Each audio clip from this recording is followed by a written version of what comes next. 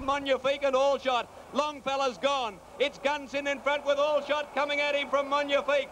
Gunsynd's under the whip, but he's holding Allshot. Allshot trying hard, but the great grey Gunsynd in front. He's too good. What a champion. The crowd roars and Gunsynd wins a length to Allshot. Magnifique third. And what a great call there by Bill Collins. Well, in total, Gunsynd had 54 starts for 29 wins. He earned $280,000 in prize money. In 1971-72, he was supreme. He won 5 Group 1 events, the Epsom, the Toorak, the George Adams, the Futurity and the Doncaster.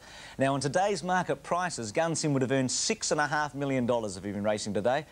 And I had lunch with Roy Higgins on Friday, the man who rode Gunsynd, and he said on that day, when he came back to scale, it was the only time in his life that he saw the great trainer Tommy Smith with a tear in his eye as Gunsynd returned to a great reception. Well, thanks very much for that greatest hit. And